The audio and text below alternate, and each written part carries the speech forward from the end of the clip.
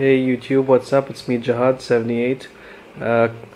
It's been a while since we've done a video.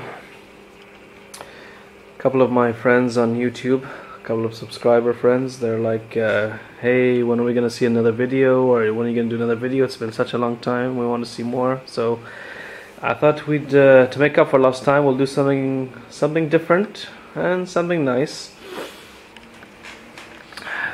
For those of you who don't know and who doesn't, this is a get this big thing out of the way. This is the original Xbox.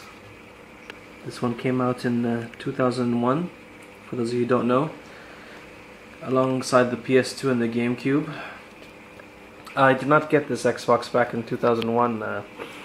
Got this maybe about a year ago at the market, and it may be nice and clean and shiny now, but the day I picked it up it was quite filthy. I mean, I'm gonna try and buffed it up a little, you know, with some polish, and there was all dust in here and I got it out, but it's nice and shiny now, nice and smooth, and it does run pretty good, but it has those stupid dirty disk errors, you know, or, you know, what is up with that? A dirty disk, and none of these disks are dirty.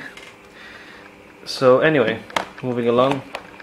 Didn't have any controllers, but fortunately the same day I picked up this Duke controller.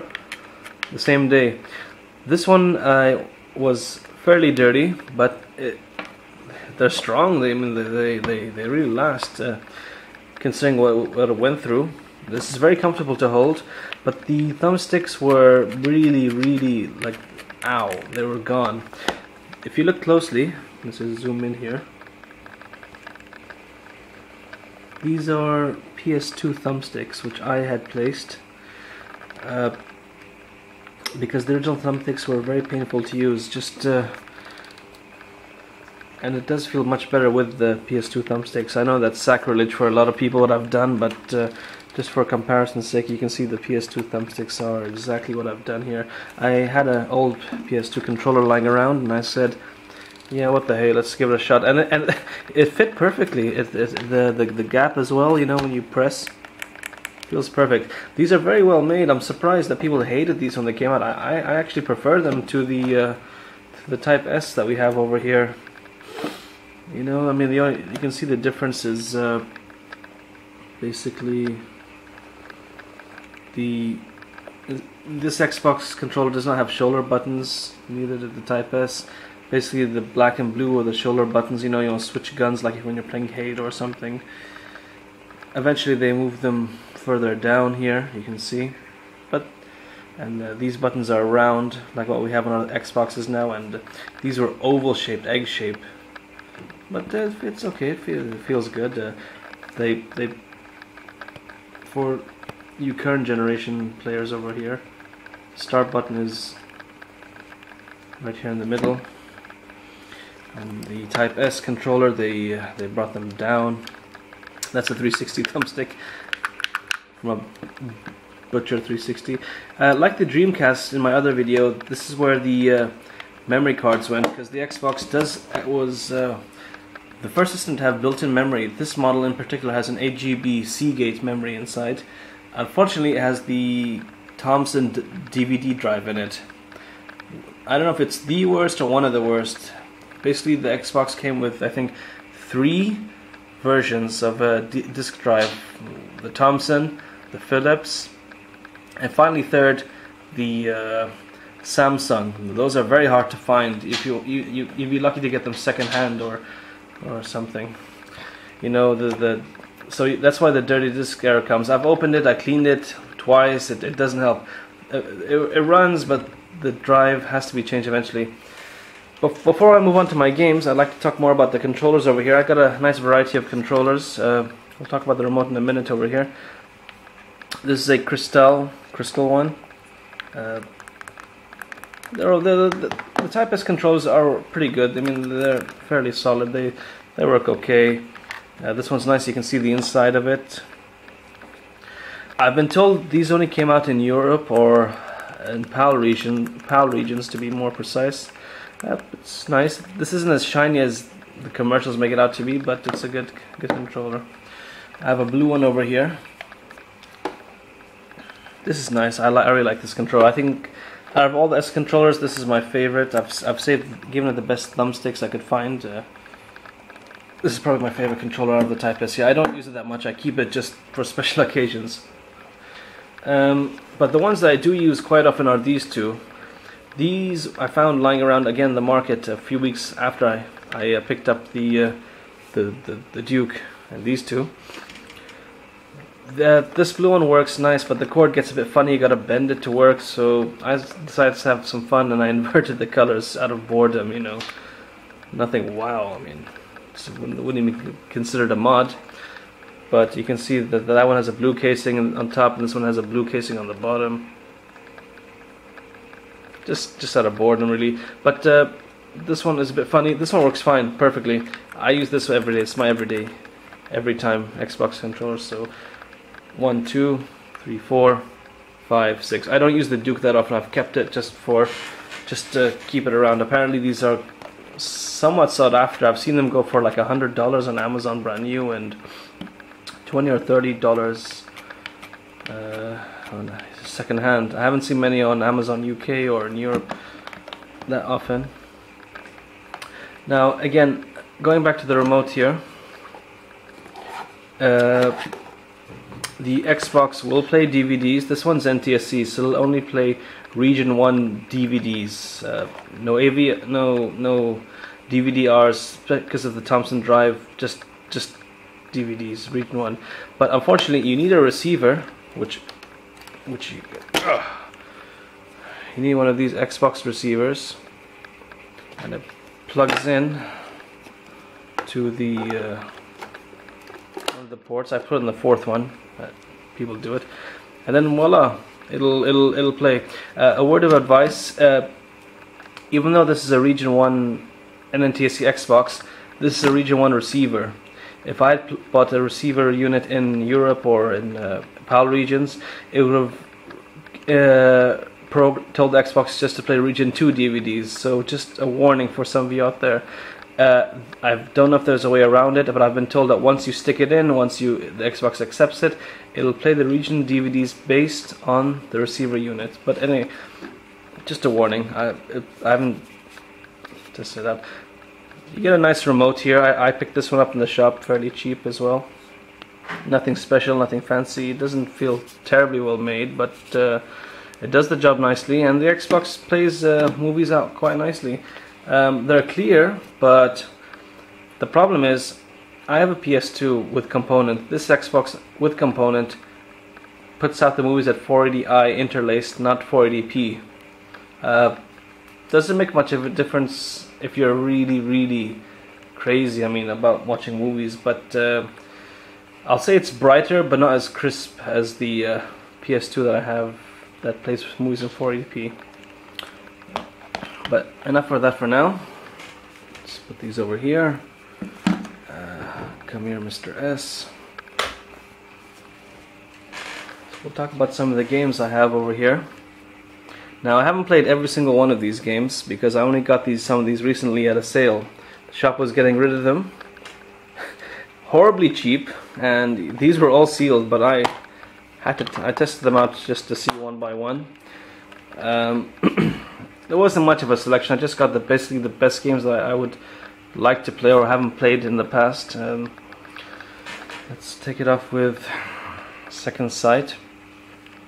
Oh, actually no, you know what, let's talk about Time Splitters too, because this game is much more popular, the Time Splitter series. This is a game made by, developed by Free Radical, published by Eidos. I've been told that this is quite similar to GoldenEye, but I have GoldenEye on mine in Nintendo 64, and over there, little green guy. So I'm getting to grips with my camera here. This is a first-person shooter, very good game. Good multiplayer action. Didn't have online at the time. I guess the Xbox server wasn't available at the time, but I got this game.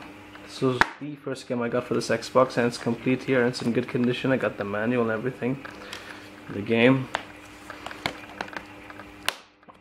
So for those of you who like to like games in the genre of GoldenEye, I'd recommend this for your Xbox. Or, you know, this wasn't exclusive; it was available on GameCube and PS2. But the Xbox is a good multiplayer machine, and the graphics might be slightly better, but nothing much to cry home about. This game was made by the same people, by Free Radical, but published by Codemasters. For those of you who don't remember, or too young to remember, Codemasters were the guys who did Micro Machines for the Super NES and Sega Mega Drive Genesis back in the day. That's all I remember them being famous for. If you can remember something, you can give us any comments. Again, this is a first-person shooter as well, but it's quite freaky in the sense that you can use powers like stealth or use some magic or some kind of psychic powers or something. I just watched the opening video of this game. I didn't replay it, so I'm not going to really go into that or say something that I don't know. I really like the Star Wars series here. This is Jedi Knight Jedi Academy for the Xbox. This is a third-person and first-person shooter. You can choose what kind of force you want. If you want to be good force or bad force, I beg your pardon, dark force or light force. I like this game. You can choose the color of your sabers. I don't know if you can see that over there, but some of the sabers are like red or yellow or green. But apart from that, this is a good Star Wars game. Graphics are nice, and the sound effects. You know, of course, you got the John Williams score going on. And this game actually did have online multiplayer. As a matter of fact, let's just have a look here. When I bought this game, it was still sealed, and the coupon is here for 2 months free trial on the original Xbox Live. Yeah, there you go. You can see it right there. Try and be quick here. Please correct me if I'm wrong. I cannot pronounce this name. The Call of Thulhu or Cthulhu. That's such a tongue twister. I cannot pronounce it. The Corners of the Earth. This is a horror game in the first-person view. I wouldn't call it first-person shooter horror game, but it's more like in the, you know, if you like H.P. Lovecraft, you know, things like Nightbreed or Hellraiser sort of thing. You can see some freaky stuff there. This game has very nice atmosphere, and you know, unlike other horror games like Resident Evil, this one's more like not even like Silent Hill. You know, those games that do have some action base. This one is pure, you know, like investigation, and like, say for example, an enemy's coming down the alley. You can't go ahead and fight him because you're gonna lose, because he's just not human or supernatural. You gotta hide, or, you know, like pull like a rope or something that'll fall on his head, or yeah, you gotta use your brains basically. But I like to play this game. Yeah, I do recommend it. For those of you who know that Bethesda, they did the Fallout series as well, especially Fallout 3. This game, Manhunt, apparently was banned in some countries. It wasn't banned here. We don't even have games that get banned here. It's based on like a sick game show that people are watching on TV, and if you've seen the movies like or read the book The Running Man with Arnold Schwarzenegger, it's somewhat like that, but very, very violent. You get like to kill people by putting bags in their head and beating them to death. Actually, the thing is, I haven't played Manhunt until I played Manhunt 2. So if you played either one or the other, you know what to expect. But this one was not censored, unlike Manhunt 2. Although if you do have the hack code, you can on Manhunt 2 you can override that. This is Doom 3. This was released on PC and Xbox only back in 2005. You guys have maybe you've played Doom 1 and 2 on the PC, or like Doom, which I gave to a friend of mine recently on his Super NES. He knows what I'm talking about. That's not so clear. Again, a first-person shooter, but this game is quite freaky. You know, try playing in the dark on a fairly large LCD, you know, with a good surround sound system, which unfortunately I don't have. This is a good game, and this game actually has online multiplayer. I don't know if you can see that there. Just trying to get it. can't zoom in. But this game does have online multiplayer. Well, when the server was on, but it's nice. It's got good ambience, good action, nice selection of weapons, and it's just a kick-ass game. You gotta get this game. If you can only get this on Xbox or PC. I don't know if these games are all compatible with the Xbox 360, but you'll have to find out on your own. I would recommend, just if you do have an Xbox, you can get it on Xbox. Yeah, this is Batman: Rise of Sin Tzu. I like the it's basically based on Batman the animated series, which I'm a big fan of as well. In this game, you get to play as Batman, or either Robin, or Nightwing, or Batgirl. It's got those nice cartoony style graphics from the animated series. You can pull off combos, and it's actually 2-player co-op as well. It says so right there. I haven't been able to play it with anyone, but it's a nice game. I like it does definitely have the feel of the series.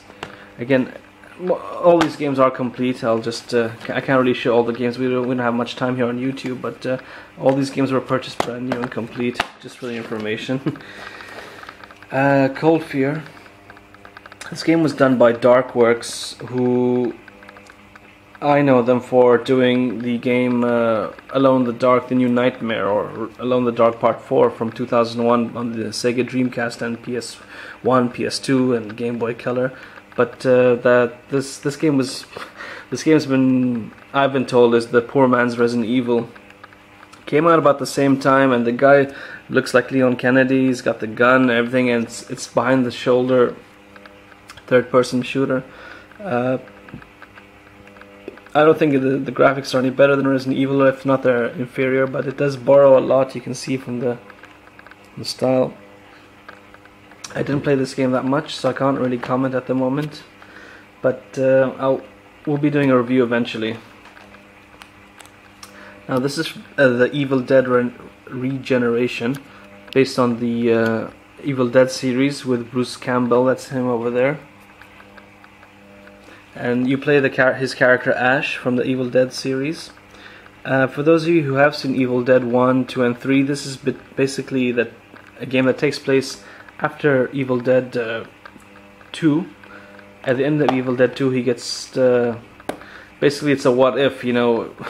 Okay, well, if you have seen Evil Dead 2, he basically gets sucked into a vortex and ends up in the King Arthur times. I won't ruin the story for you that much if you haven't seen it, but the series is nice. It's quite funny, actually.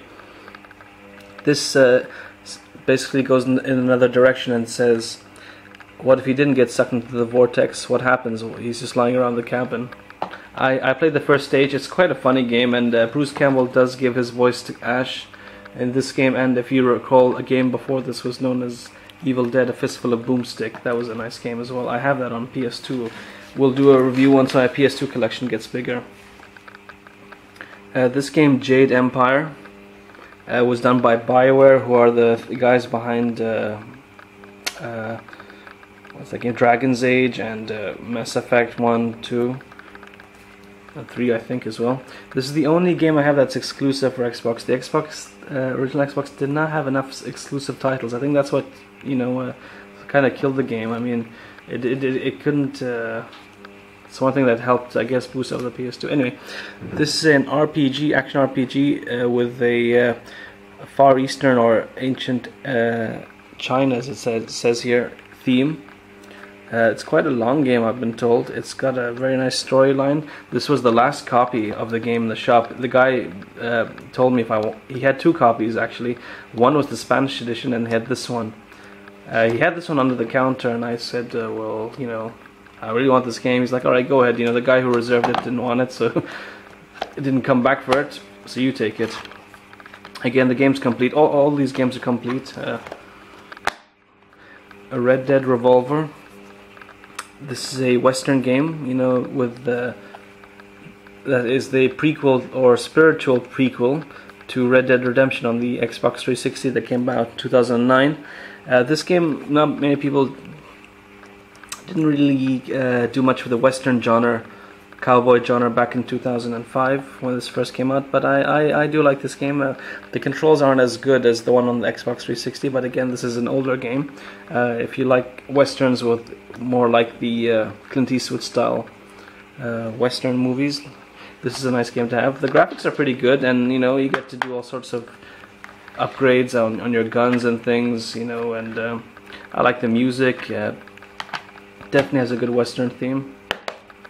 So you can get this on PS2 as well, so you can make a choice of whether you want to play this on Xbox 360 or on PS2. Coming along here, we have From Russia with Love, and literally starring Sean Connery, because he was in the movie and he did his voice for this game. This is the first, I think, and probably the last time he'll ever do a voice for, well, we never know, but this was the first time that he lent his voice to a Bond game. And you can see here, has multiplayer, and you have all the Bond gadgets as well and stuff. I have not seen, you know, this might be crazy, but I only saw From Russia with Love once, and I was too young to remember. It is an old movie. It came out back in the 60s, but this is a nice, if you like Bond, get this game. And for your information, this game again is multi-platform. It did come out on Xbox and as well as PS2 and GameCube and even PSP as well, but I wouldn't recommend the PSP version. I've been told it's no good, frame rate issues and stuff. Now, out of all these games so far, this is my favorite, The Warriors. This is based on a 1979 movie from director Walter Hill. It's about a gang that's stuck behind enemy lines because they've been accused of something that they didn't do. If you see here, like 20 miles behind the enemy lines, so they're fighting their way, fighting other gangs just to get home. Again, this is another game by Rockstar. We have a couple over here by Rockstar as well.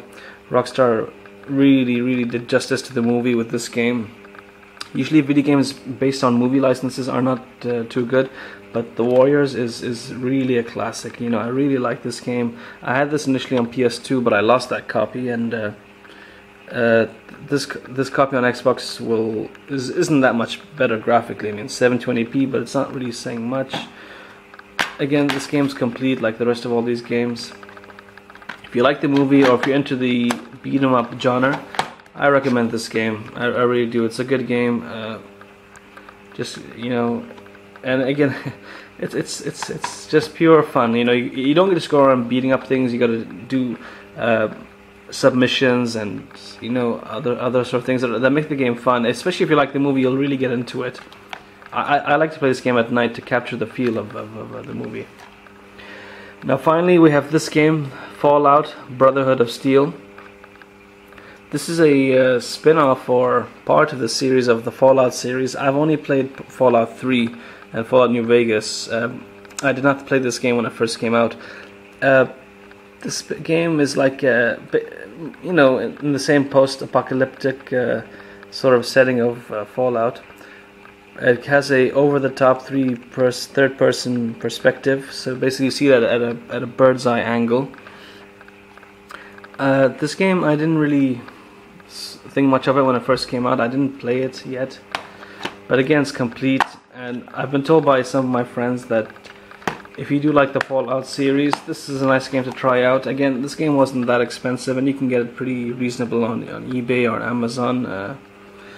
I will do a review for this game in the future, I promise. I promise. So there you have it. It's the Xbox collection. All of it, basically. Please, I'd like to hear your comments, no matter how good or how bad.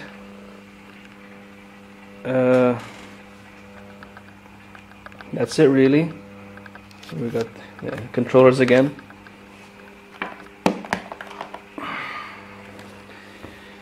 You'll have to forgive me, it's very late at night, but I can't let the YouTubers down. That's it, that's the collection, that's all for now. I have made some pickups at the flea market recently. I've got a couple of goodies I bagged last week, but we'll be talking about that in the coming days. So for all of you out there, please comment, subscribe, like, dislike, as you like. Good night, and peace out.